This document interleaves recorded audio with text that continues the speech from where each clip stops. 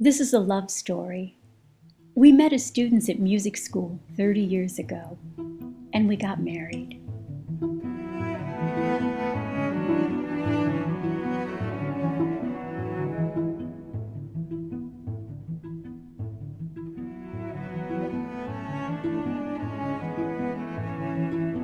That's Jeff, winning one of 3 Emmy Awards.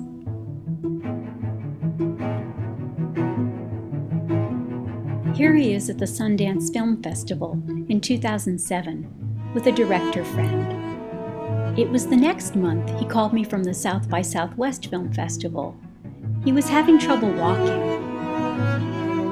When he came home, our doctor sent him to a neurologist, and Jeff had an MRI. The neurologist showed us the numerous lesions on his brain. Jeff had multiple sclerosis. She also took blood and cerebrospinal fluid samples, and Jeff's blood results were not normal. I noticed strange spots on his legs. He was yellow, too. I asked the neurologist what was wrong with Jeff's blood.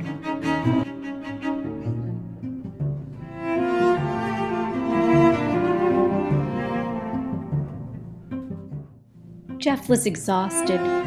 He couldn't take the heat, he couldn't stay awake. He had spasms and a lot of pain. He tried to hide it from me and our son, but we knew he was hurting.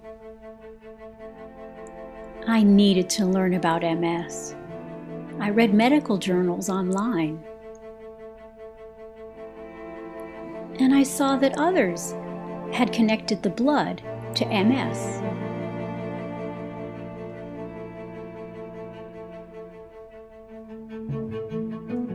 I created a program for Jeff based on research into nitric oxide and the lining of the blood vessels called the endothelium. I sent it to universities.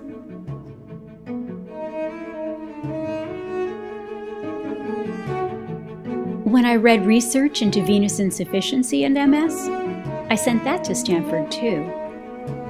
And Jeff was diagnosed with CCSVI and treated with venoplasty. He had a profound and immediate relief of fatigue, spasms, cognitive fog, and heat intolerance. And I wrote about it online.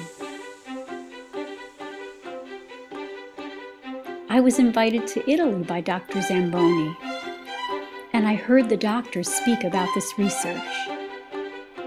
CTV in Canada picked up the story, and within days, most Canadians with MS knew about CCSVI. A book was written. Non-for-profits were formed, and I continued to speak out about CCSVI research.